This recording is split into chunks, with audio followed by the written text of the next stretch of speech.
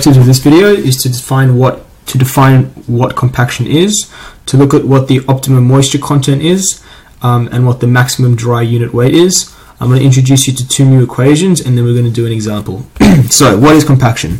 If we have a sample of soil, right, we know in our sample of soil we have solid soil particles, we have water, and we have pockets of air. Okay, so when we come and put a structure in this, if we don't compact it first, what's going to happen is that the structure is going to come and sit on this, and the air and the water are going to be squeezed out, okay, and the building is going to settle. And it's not a good thing, because say for example this side settles more than this side, we're going to get differential settlement and the building is going to tilt like the Leaning Tower of Pisa. Okay, so you often see steamrollers on building sites coming to compact the soil before they put any buildings on it, okay, or any structure. So what is compaction dependent on? Compaction is dependent on three things. The first thing it's dependent on is the water content, so how much water we have in our soil sample. The second thing it's dependent on is the type of soil. And the third thing it's dependent on is the amount of energy we put into the system. Okay, if we put more energy, we're going to get a better bulk unit weight of soil. So what we're going to do now is see the relationship between the moisture content and the bulk unit, unit weight.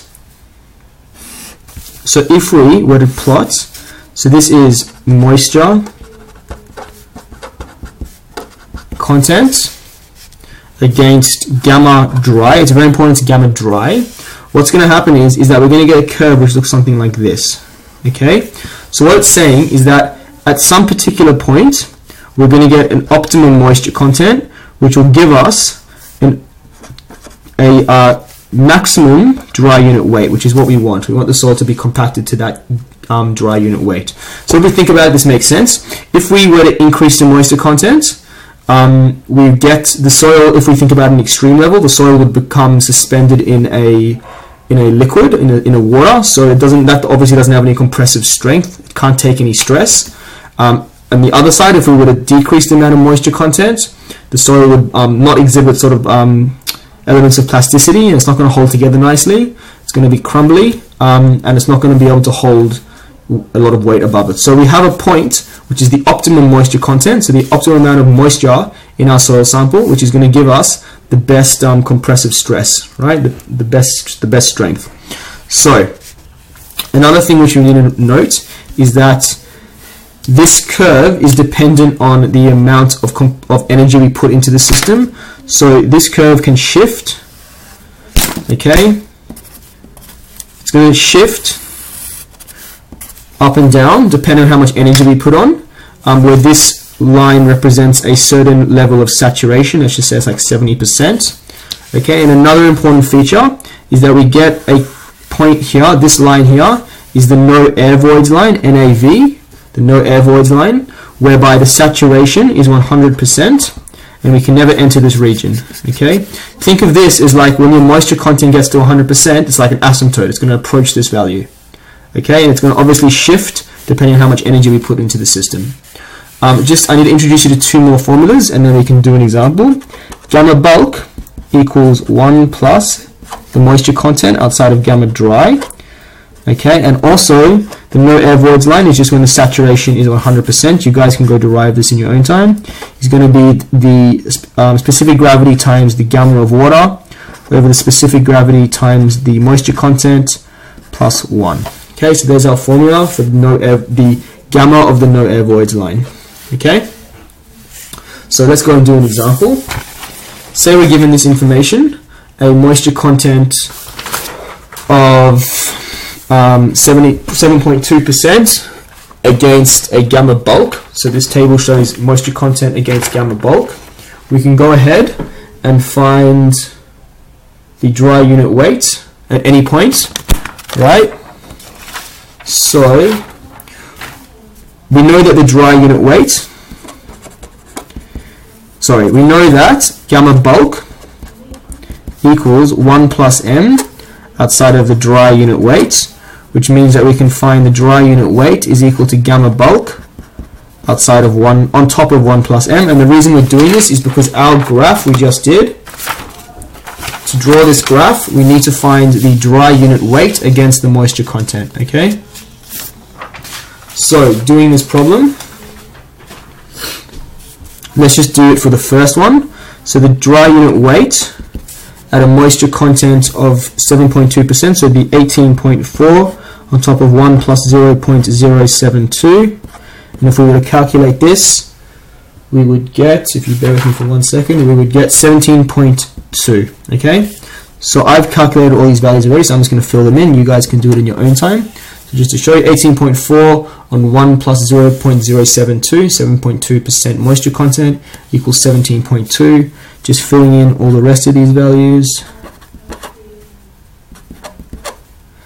And 17.1, okay?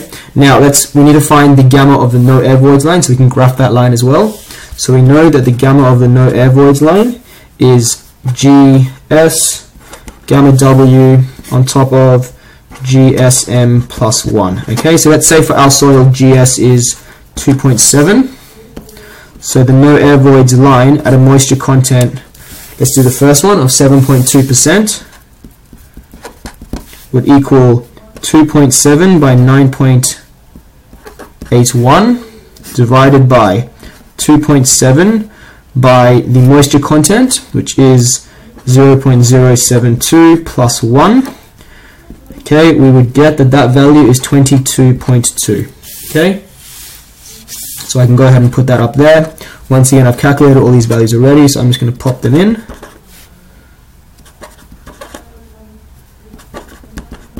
Okay, and 18.0. Okay, so now we're going to use this information, the moisture contents, the dry unit weight, and the gamma of the no air voids line, to draw a graph to calculate the optimum moisture content as well as the maximum dry unit weight. Okay, so it's a good idea to sort of keep this graph to scale, just because the answer we're going to be using is going to be deduced from our graph. So moisture content ranges from 17.2 to 7.2 to 7.4. So let's just mark out some points. So if I call this 7, 8, 9,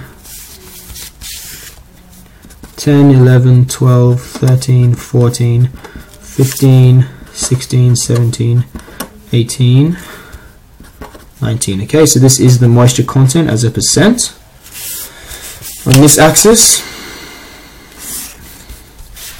okay, we have values ranging from 18 to around, the biggest value we get is 22. So if I call this 18, 19, 20, 21, 22, and I can call that 23. Okay, and this is gamma dry. Okay, so there's our graph. We can go and plot all these points. So 7.2 against 17.2. 7.2 and 17.2 would be around there. 8.1 and 18.3. So 8.1 and 18.3. 10.2 and 19.1. 10.2, 19.1. 12.4 and 19.0. So 12.4 and 19.0.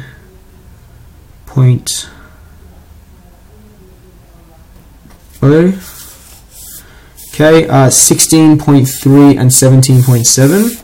So 16.3 and 17.7. And 17.4 and 7.1. So 17.4 is like just there. Okay, so if we were to connect this curve up, it would look something like this.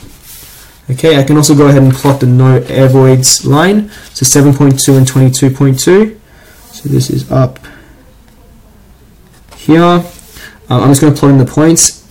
8.1, 21.7, 8.1, 21.7, 10.2, 20.8, 10.2, 20.8, 12.4, 19.8, 12.4, 19.8, 16.3, 18.4, 16.3, 18.4. So you can see we're starting to approach that asymptote. 17.4, 18.0, 18 point, okay, so this line here, which I'm going to draw in blue,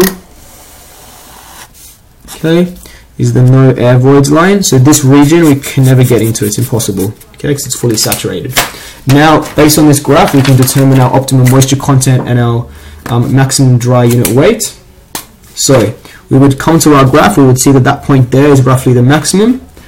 We would then get our ruler, we'd drop a line down and across, okay, so we can discover that this is our optimum moisture content and this is our gamma dry max, okay, so we find that our optimum moisture content is roughly 11% and our gamma dry max is roughly 19.7, okay.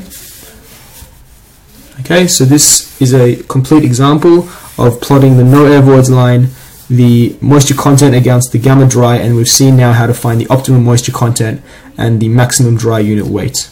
Hope that helps, guys.